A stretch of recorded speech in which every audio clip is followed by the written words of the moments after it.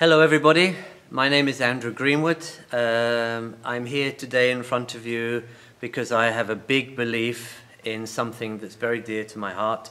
That is dance for creative wellness.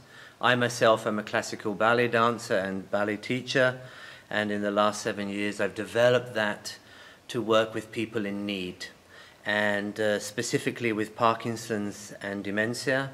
That started 7 years ago when a dear friend of mine was diagnosed with Parkinson's, and he wanted to find an alternative way to help him have a quality of life. And that journey started, and I've had the luck to work in Australia, to Vienna. We've educated quite a few teachers on this methodology that I've developed, even to the point now where we have medical research is going on, one specifically in Eindhoven for dementia.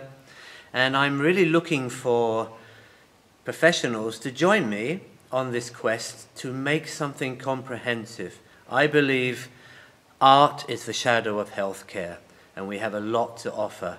And to do that, we need the right people to join us to create a comprehensive education and to prove with all the evidence base that dance has a place in healthcare. Dance is medicine. My big dream is to put dance on prescription, but for a doctor really to feel comfortable with that, to prescribe dance, we need a comprehensive education and evidence base. And this is why I'm standing here in front of you today to ask if you can join me.